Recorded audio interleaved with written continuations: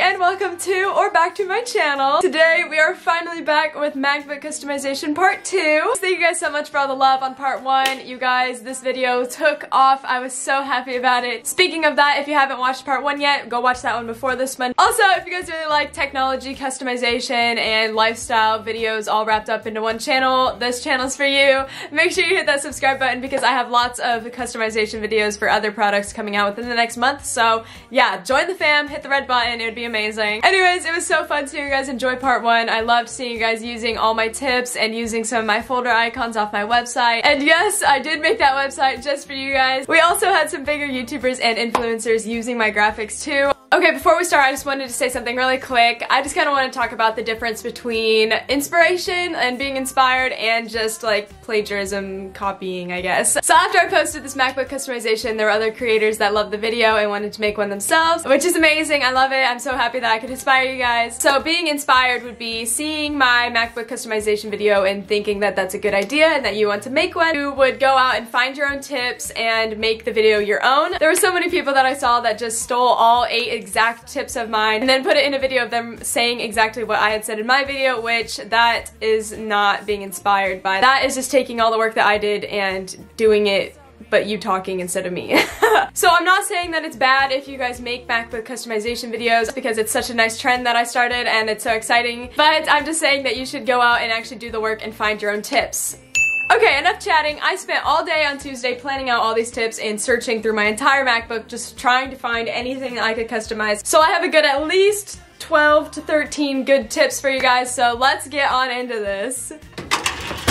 Okay, so my first one I have for you guys is sticky note photos. I saw this trick actually from my younger sister who's in middle school. She did this on her school laptop, so thank you, Sarah, for showing me how to do this. So you can actually put a photo in a sticky note like shown here. Okay, so to do this, you would need to put the photo on your laptop by like airdropping however you want to get it there. Then open up a sticky note. If you already have one open and you need to open up another one, click on the one that you already had.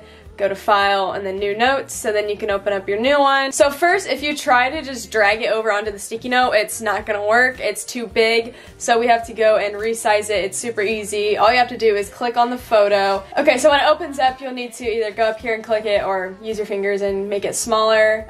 So the size that you make it is gonna be the size that it is on the sticky note, so I'm gonna put mine about there, and then you're gonna do Command-Shift-4, and we're gonna take a screenshot. Okay, so now that screenshot should now be the size that you need it, so you're going to just drag that over, and there you go. And there you have it. So I only have one picture, but you could definitely do more than one if you're wanting to. That's just a different alternative to having pictures on your laptop. Okay, so now at the top, I have this sticky note up here along the top, so when I open it up, it brings up my actual big sticky note, and then I can close it. And that's just up there along the top. So basically all you have to do is, if you ever want to like minimize your sticky note, all you have to do is go up to this top corner and click that button, and it makes it into just like small little lines, I guess, if you're wanting it to be like that. But the way I made it stretch across my whole screen is I had it open, then I clicked this little like triangle one, and then I closed it. So then now there's 2 up there. So that's how I did that. Okay, and then the last thing that you guys can do with sticky notes is add like a little mini calendar to it. So I did this essentially the same way I did with the actual photo of my boyfriend and I. I just went onto Google, looked up June 2020 calendar. Okay. And then I just went and found one that I liked. So I think it was this one.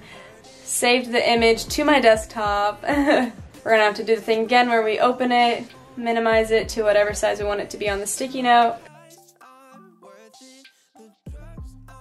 I just like doing it this way because I can pick and personalize whichever calendar I want, and then at the end of June all I have to do is just go find a new one for July, and it's super cute. Okay, next I wanted to revisit the customizing the folder icons. I do have a lot more folder icons that I designed on my website for free. You guys can go check those out. It'll be linked in the description. But also, if you guys want to actually make your own icons or make an icon out of any picture, I'm going to show you guys how to do that. First, before we start this, I had some of you guys asking how to change the icon back to the original picture. So what you'll do is you'll find the folder that you want to change, right click, do the get info, everything. So then you'll go up to this top and click on that, and then just click delete. And there you have it. So now if you guys want to make your own icons, what you'll do is you'll go And I've been using Canva just because their graphics are free and you know I'm not going to get in trouble with them. So what I do is I go onto canva.com and I go onto create a design, and then I scroll down and I find Instagram post because that's the one that's square sized. So then it leaves this blank thing right here. What you'll do is you can go to elements and just look up anything that you want. I like to look up flower just because there's lots of cute ones. So we're going to take this little leaf right here. So now you want to drag it as big as you can make it onto the square without cutting everything off or making it look weird. And then you're going to download that to your computer. I'm just going to drag mine onto my desktop. So now it's on your desktop, you're just going to double click on it to open it. You're going to click on this markup tool. You'll find this little wand thing and you'll click on the white background and it'll do that. It'll cut it all out, and then what you'll do is go up to edit and then cut. So now that takes off all the white background. So now you have a nice little PNG file. So now that you have this, you're just going to do the whole Command A to select it, Command C to copy it, then go into your folder, right click, click Get Info, go up to the top one, Command V, and there you have it. So you guys can do this with anything off of Canva, or essentially you can do it with any graphic that you just find online, as long as you're using it for personal use, obviously, just in case, just be safe. So that's just a super easy way to do it on your own laptop, because I know a lot of you guys were having trouble with trying to find a PNG and then it still wasn't actually a PNG and you couldn't get the background to go off. So that is how you guys can simply remove the background. Okay, this next one is super simple. I know that when I first got my laptop and was setting it up, they made you choose between light and dark mode, and I was so overwhelmed because I was like, oh my gosh, I don't want to make this decision now and then want to change it later, and you can change it later. Go to your system preferences and then click general, and then it's right up here. So light mode, dark mode, or there's automatic. Alright, so my next one is kind of similar to changing the folder icons, but instead we're going to be changing the app icons down here. So all you have to do is go and look up. So now we're going to save that image to our desktop, and then what you'll do is go into Finder and go to your applications. So we're going to right click, Get Info, go up to the top, and Command V. So then there it is, so cute. You can do that with most apps, but I know some of the Apple ones don't work. So you can pick and choose, it really depends what you want to do. So this next thing is interesting. Like I said, I messed around on my laptop all day and tried to find things to customize, and I looked over here and you can actually customize this notification bar widget thing. So go down to Edit and then click App Store. And it comes up with all these cool apps that you can download. Some are paid, some are free. The ones that I downloaded were called Todoist today, I guess, and then countdowns. So what I can do is I can go over and add a task. So now it comes over here onto the side as kind of like a mini to-do list on the side of my laptop that I can just go over and look at. And then another random one that I found was just countdown, so you can make a countdown. Didn't know what to put, so I just put my birthday just as an example. But yeah, those are just some cool things. So this next one is just an app that I got off of the App Store. It's called Be Focused, and this is what it is. So basically it lets you pick a timer. So like I had one yesterday that was like play on my MacBook videos. So then when you start it, you have 25 minutes to do whatever you're wanting, and then after those 25 minutes run up, they will give you like a 5-minute break. So you'll start the 5-minute break and you can do whatever you want, and then it'll set off an alarm and say, alright, time to get back to finishing planning out your MacBook video, and then it just keeps going. So I like that because that really keeps me on track, especially with working from home. I don't know, it just helps me personally. Okay, so next I wanted to talk about the dock overall. So you guys, we talked about last time how you can make the dock hidden when you don't want it to be there. But now there's some other things that you can do. So we'll go into dock. So you can change the size. You can make it super small, super big. And then you can change the magnification of like when you hover over the app. So this is what they look like at their largest. So you see what I'm talking about? Put it in the middle, it makes them like that instead. So, or you can completely turn that off if that's annoying to you. You can change it obviously to the other sides of the screen if you want. Literally, if you just play around on this, you can find so many new things to do. You can also change the way that your app like falls back into the app, if that makes sense. So you can do scale or genie. When you minimize an app, it goes kind of like a genie in a bottle. But if you go to scale and we open it, it just, I don't know, you guys can see the difference. So those are just some of the basic things that you can do.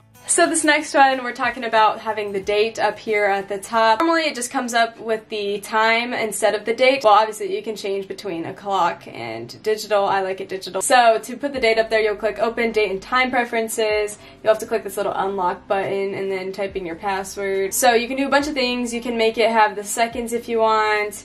You can have it make the little dots flash right here. You can do 24-hour clock. So what I'm talking about with the date is right here. Originally these are like unclicked, but you can have them do that and show the date and the day of the week. So I think that's super nice to have up there. It's obviously a preference thing for you guys if you want to or not. Okay, back to the dock. We're going to talk about how to remove something from the dock. It's super simple, super easy. It helps it look not as cluttered because sometimes whenever you open an app, it automatically puts it in the dock and then it never goes away. So I have this right here. I don't want it to be there. We are going to right click, options, and then remove from dock.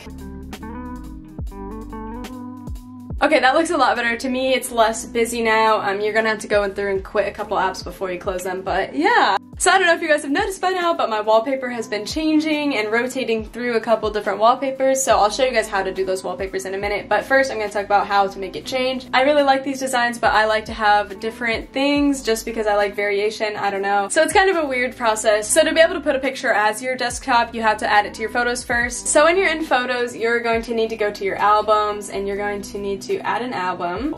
So what you'll do is you go to your photos. Okay, so we are going to select some of these and then drag them over into video example. So now there they all are in a photo album. So we're going to click out of photos and go back to our system preferences.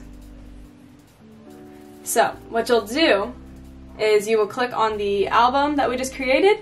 So that it has all these different ones. So then you're going to go down to this bottom and click change picture.